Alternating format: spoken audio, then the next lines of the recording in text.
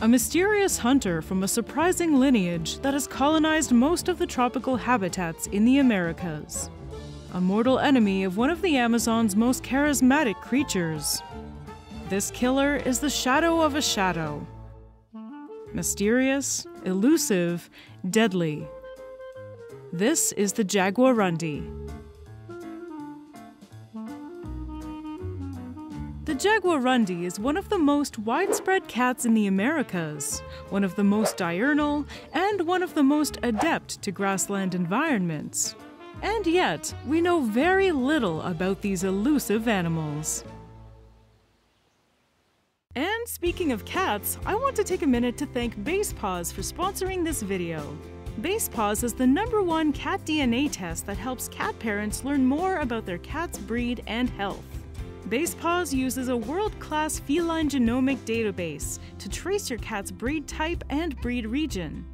These can influence your cat's personality, traits, and most importantly, their hereditary genetic health conditions. And it can be done in just 3 steps. 1. Register your kit. 2. Swab the inside of your cat's mouth for 5 to 10 seconds. And 3. Send your sample to Basepaws.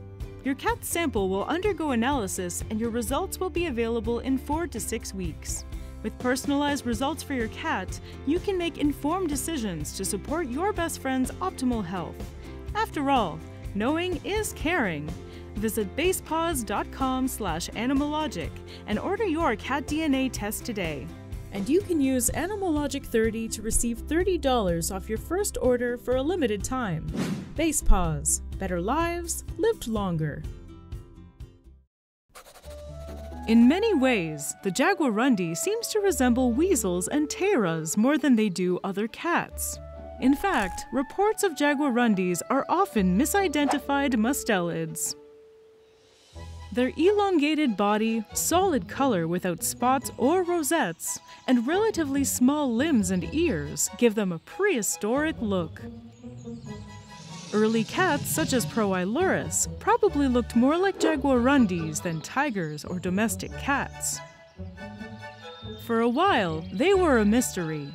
Why are they so different from other Central and South American cats, like margays and ocelots?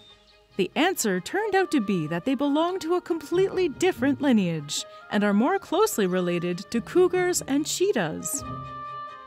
Cheetahs seem like a weird cousin to an American small cat, but there were cheetahs in North America for millions of years, until about 12,000 years ago. And like their cousins, they originated in Eurasia and migrated to the Americas via the Bering Strait. American cheetahs died out during the Holocene megafauna extinction event, which also saw the end of American lions, mammoths, and ground sloths in the region. But cougars and jaguarundis, who managed to colonize South America, survived there and later came back to recolonize North America. This difficult evolutionary history created sturdy and adaptable hunters. Jaguarundis survive in a variety of environments, from jungles to savannas to semi-arid thorn scrubs. But their success is limited by the success of their 2 mortal enemies, humans and ocelots.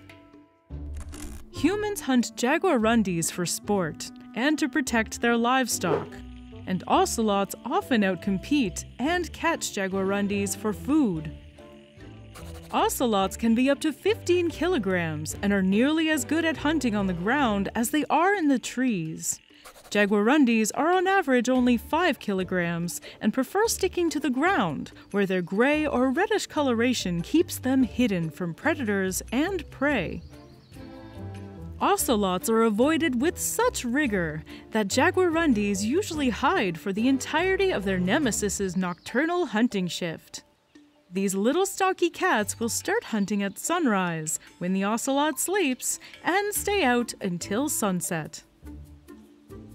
And unlike their bigger rivals, jaguarundis are also able to thrive in open grasslands. A study on the Mexican population showed that jaguarundis spend half of their time on open pastures and the other half in forests.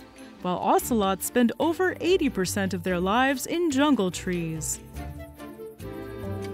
Jaguarundis don't get to eat too many monkeys or nesting birds, but instead, they catch a huge variety of small prey. The average weight of their prey is 400 grams, about the size of a large rat. Ground-feeding birds and rodents such as guinea pigs are their favorite prey. But they are generalists, and in different areas, their diet varies. In areas with abundant birds, they can leap over 2 meters to catch them in mid-air.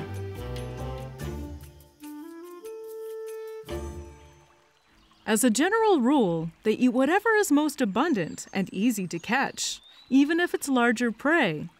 In areas near humans, chickens are the easiest prey. This puts them in conflict with farmers who often kill them to protect their poultry.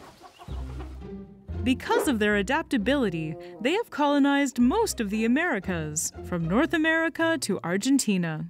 Only their cousins, the cougars, have a larger range in the Americas. There used to be reports of them in the southern United States, from Texas to Alabama, but the last confirmed sighting was a roadkill from 1986. Rapid urbanization and habitat fragmentation likely caused the disappearance of the American jaguarundis.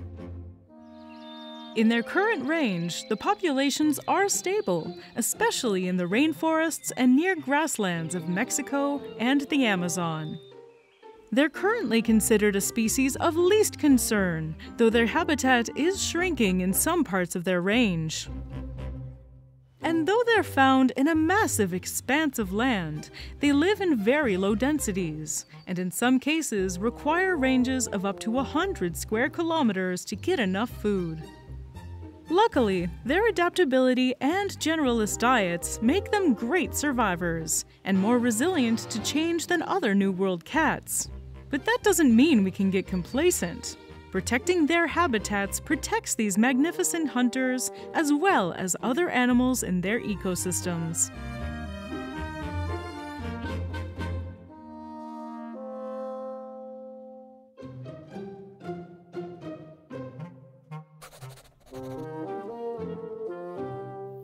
So what should we talk about next? Please let me know in the comments, and don't forget to subscribe for new episodes every week.